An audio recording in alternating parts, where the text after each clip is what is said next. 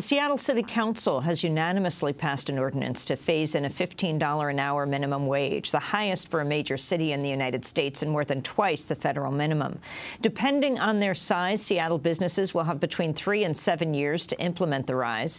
Socialist City Council member Kshama Sawant, who was elected on a platform of a $15 an hour minimum wage, spoke before Monday's vote.